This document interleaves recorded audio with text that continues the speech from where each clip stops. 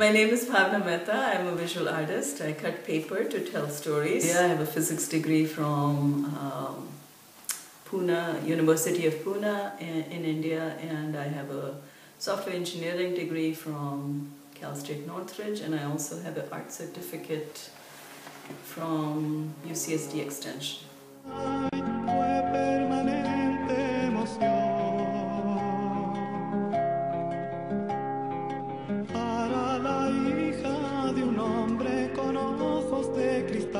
My community involvement starts many years ago when I was an engineer and I wanted to do something in the evenings, and I took some training as a domestic violence counselor, and I was a counselor for many years. I counseled people in shelters, but also did a bunch of phone counseling.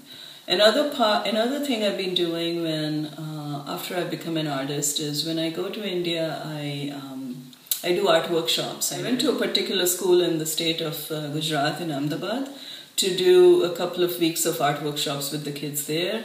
And then last couple of times when I've been in India, I've gone to a particular orphanage in my hometown and did art workshops with students there. That's been really fulfilling for me.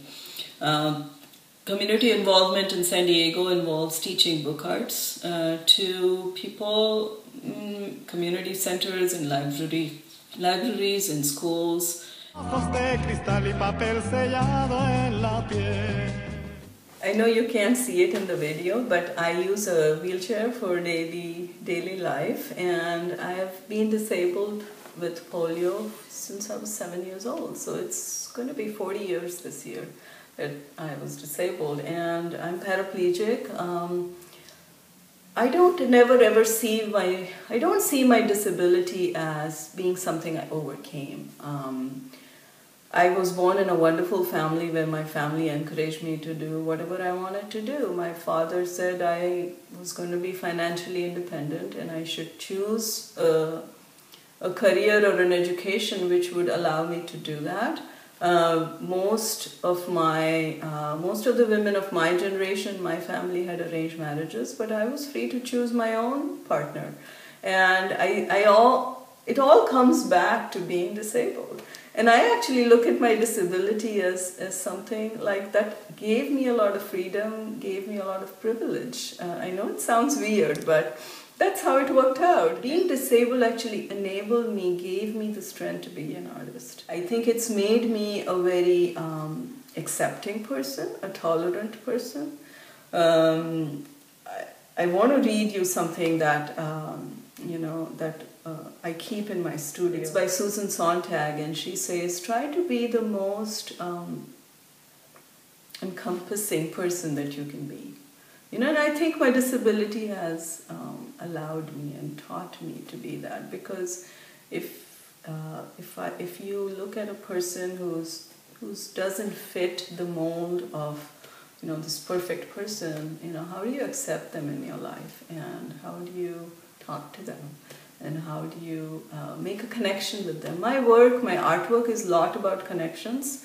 It's a single piece of paper that's all connected, and to make an image. And I feel like being a person is also all about connections, and that's how I view my life.